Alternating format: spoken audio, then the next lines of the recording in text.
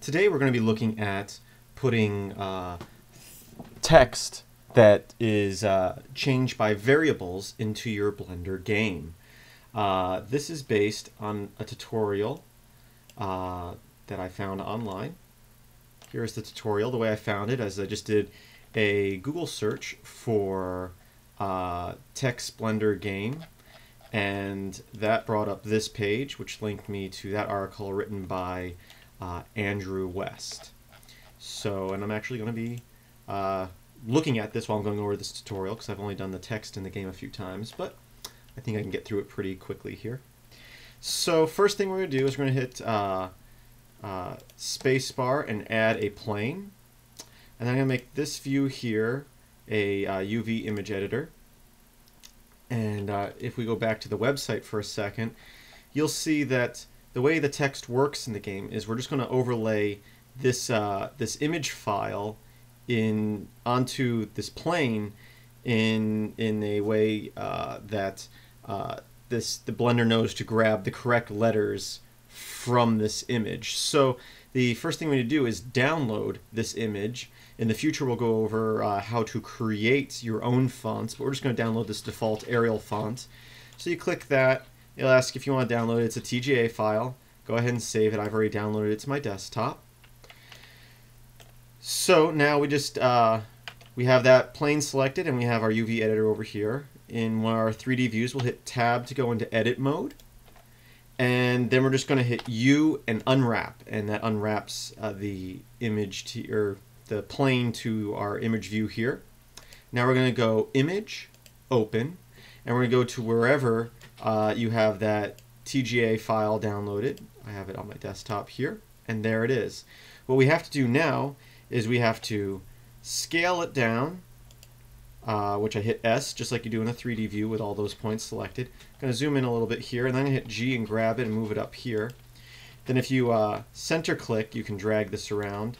And what we need to do is just get it so it fits nicely around this at symbol here. So we're going to scale it up a little bit and move it, and just get as close as you can. I'm a little bit off. I'm going to scale up just slightly. There we go. But at this point, the way we did it, I'm just going to tell you now instead of showing you later, the text is going to be upside down. So we're just going to hit R for rotate. I'm going to hold down Control and rotate it 180 degrees. And that way the text will be facing the right way. So at this point, we can hit Tab to get out of edit mode. And what we need to do, actually we need to be in edit mode. So we're going to hit Tab again, but we're going to go to our editing window down here, which is F9. And over here, we have texture faces. And what we want selected here is texture, so text here because it's going to be a text on the plane, and alpha, which will make the black transparent. So now that we have that selected, we can hit Tab here, and if we go into a textured view here, you can see the @ symbol on that window right there, on that plane right there. So that's what it looks like up close. So but right now, if I go into game mode, you won't see anything because we have to assign it some text. The @ symbol's there just to let you know the text is there. So what we're going to do is with that plane selected, we'll go into our logic editor, and we're going to add a property. And we're going to name it text with a capital T at the beginning. It is case sensitive. And I will make it a string, and I will type in a string here of hello world. And you can see that font already shows up over there. I can scale it down by hitting S. And if we go into game mode, you can see the words there. Perfect. Now, let's go into front view here by hitting 1 on your number pad, and then Shift 0 to move the camera to that view. I'm going to hit 3 to go into side view, and then hit R to rotate. We still have the plane selected. I'm going to hold down Control and rotate it 90 degrees. So that way the text is facing the camera here. We'll grab that and we'll move it right up to the camera here. At this point we can scale it down to whatever size we want. Grab it, I'll put it right up here, so like it's going to be a information on our screen while we're playing a game. And once again, if I hit P, you'll see it in the game mode here. You see it looks black now. That's because right now it's still shading because of our lighting. So I'm going to move that over here and hit P, and now you see it's white, or whatever color your TGA image is. There's got to be a way to make it so that it's shadeless. I'm not sure how to do that in game mode. I will do that in one of my next few tutorials, though, so you'll know. So, but we still have a static text, which we've done in the past with models, but we want to make it so it changes. So let's do this.